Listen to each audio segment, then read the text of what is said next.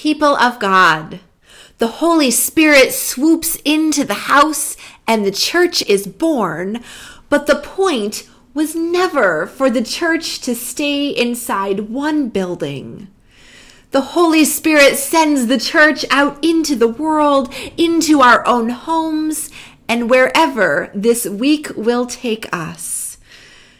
So let us go into the world as the body of Christ, with feet that show up alongside those who are in need, with hands that type meeting agendas and serve food and play music, with sighs that pray when there are no words.